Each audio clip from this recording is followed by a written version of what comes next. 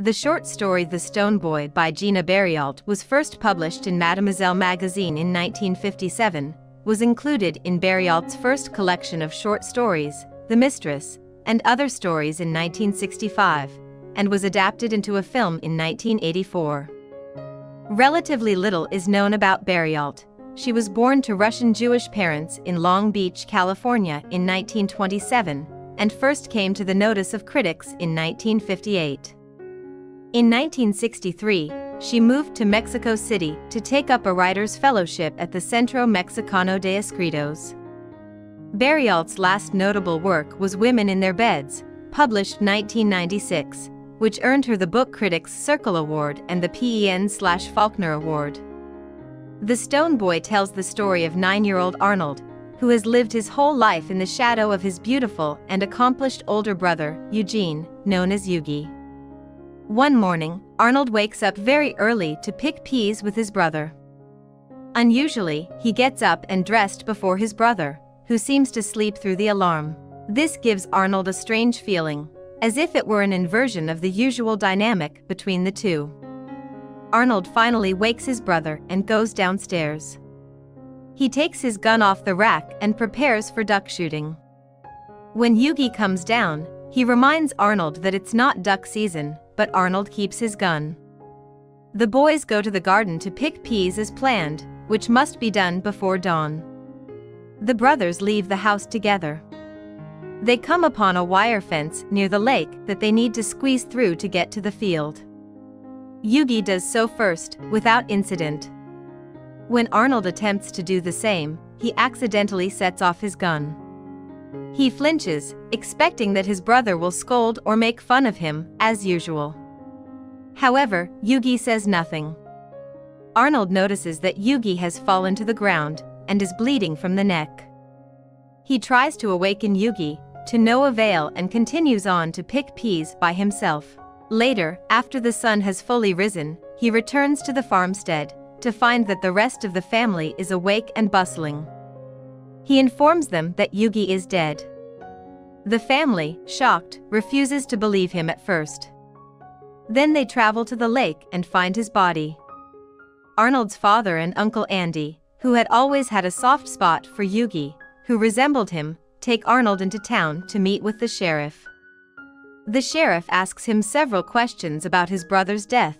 He wonders whether the boys got along well. Arnold's father answers that they did. The sheriff asks Arnold why he didn't tell anyone about the shooting when it happened, and Arnold has no answer. In the face of Arnold's apparent lack of introspection, the sheriff decides that one of two things must be true: either Arnold has no feelings, or he's just stupid. However, the sheriff makes it clear that he belies the former, and Arnold soon realizes that his Uncle Andy agrees. Back home, the family has a quiet and tense dinner together, and then some of their neighbors come over. Arnold overhears them tell many stories about Yugi, who was universally loved. Eventually, Uncle Andy tells the men what the sheriff had said about Arnold, and as they discuss Arnold, he feels emptier and emptier. Finally, he goes to bed, hollowed out and numb, but not regretful. In the middle of the night, Arnold awakes. He is upset, and his first impulse, understandably, is to go to his mother. He does so. He wants to tell her how scared he was when he realized Eugene was dead. He wants her to wrap her arms around him and make everything okay. However, to his shock, when he knocks on her door, his mother is not of a mind to comfort him. She turns him from her door, asking him, mockingly, "Is night when you get afraid?" Ashamed, and both literally and figuratively naked, Arnold returns to his room. At breakfast the next day, tension fills the air. Arnold's sister pointedly ignores him, until their father intervenes. Arnold understands the gesture to mean he hasn't been completely ejected from the family, but all is far from well. He has internalized the version of himself projected onto him by the sheriff and his uncle. His mother asks him why he knocked on her door the previous night, but he can only answer that he didn't want nothing. He leaves the house to chase a lost calf, and nothing is resolved.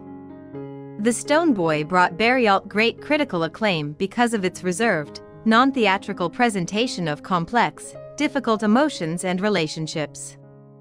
It did not, however, bring her much mainstream popularity, despite the film adaptation of her story decades later. Ultimately, what is most haunting about Berriault's story is its ambivalence. Eugene's death is not the crux of the story, but rather, Arnold's inexplicable reaction to it, a reaction that his home life seems partially, if not fully, to justify. I hope you enjoyed this video. Leave a like if you did and be sure to subscribe. Thank you.